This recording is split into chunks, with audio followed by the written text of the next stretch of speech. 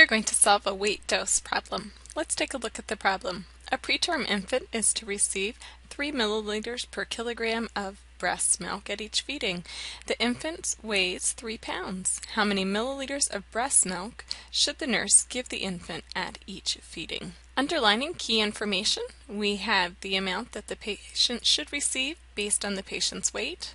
We're given the patient's weight, and the question is asking us how many milliliters, so we know our final answer should have a label of milliliters. Our first step is to convert the weight from pounds to kilograms.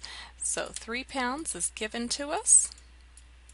We know our conversion that there are 2.2 pounds to 1 kilogram.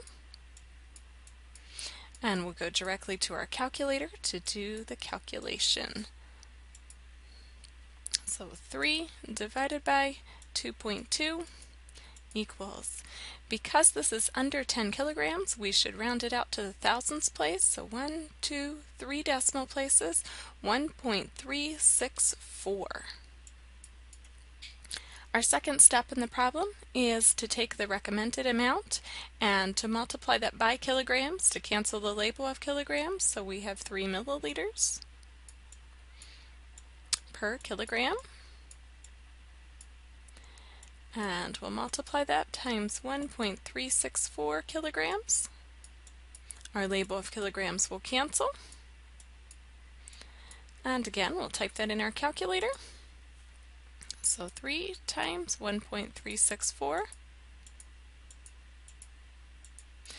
gives us 4.092 as an answer. When we look at this answer, we're going to round it off to the nearest tenth because it is milliliters greater than 1 milliliter. And so rounding to the nearest tenths, we'll round this to 4.1 milliliters.